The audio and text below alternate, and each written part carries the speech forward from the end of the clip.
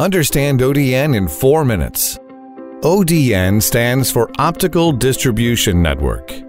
ODN is a passive fiber infrastructure network.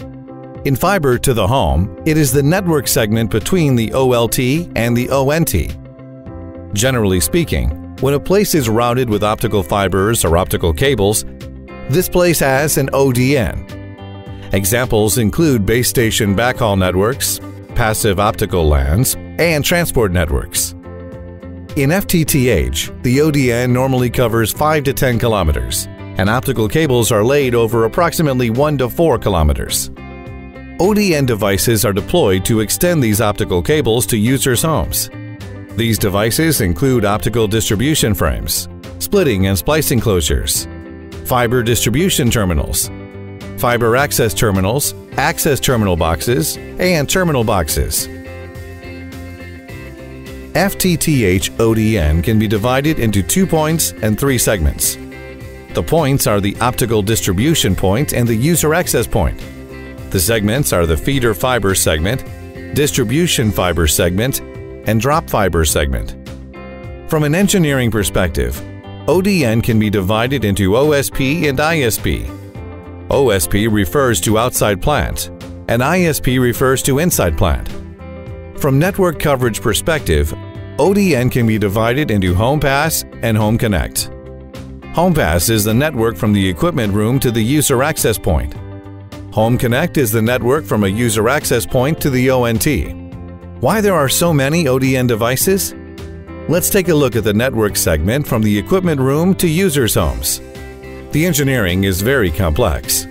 After optical cables are routed from the equipment room, they pass underground, through outdoor streets, outdoor poles and installed walls, telecom risers inside buildings, and are then routed indoors. Each of these opticals requires a different type of ODN devices. All these devices are essentially used for optical cable connection and protection.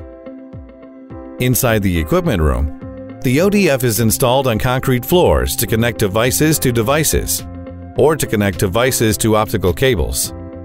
If equipment space is limited and high device capacity is not required, a 19-inch or 21-inch subrack can be installed in an integrated cabinet, or a cabinet as the main device installation. Alternatively, the ODF can be mounted on the wall. The indoor environment is relatively good, and requirements for ODF protection are not high, so IP2X is used for the ODF. After optical cables are routed from the ODF, they pass underground, through outdoor streets, outdoor poles and wall installations for home pass coverage. Under the ground, SSCs are used to prolong optical cables and to branch them to other places. Underground installations face a harsh environment. A high protection rating is required, usually IP68. In outdoor street deployment, FTTs are usually used to connect feeder fibers and distribution fibers. FTTs are often installed on the ground or on poles. IP55 or higher is adopted to ensure resistance against dramatic weather changes and harsh environments. When optical fibers are routed to outdoor poles or routed on walls for household connection, FATs or SSCs are normally used for the connection, distribution, and termination of distribution fibers and drop fibers. The outdoor environment has high requirements for protection, and either IP55 or IP65 are typically used. After the outdoor connection, optical cables are routed inside high-rise buildings or houses. In a high-rise building, FATs are used for the connection, optical splitting, and distribution of optical cables. FATs are usually mounted on the wall. In these indoor environments, IP43 is adopted.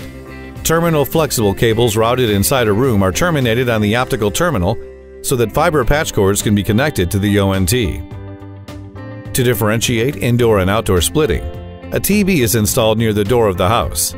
Then this TB is connected to the ATB installed indoors. TBs are installed on walls and require IP55 or IP65. An ATB is usually mounted on the wall or embedded in the wall and requires IP4X. This is how an OLT is connected to an ONT.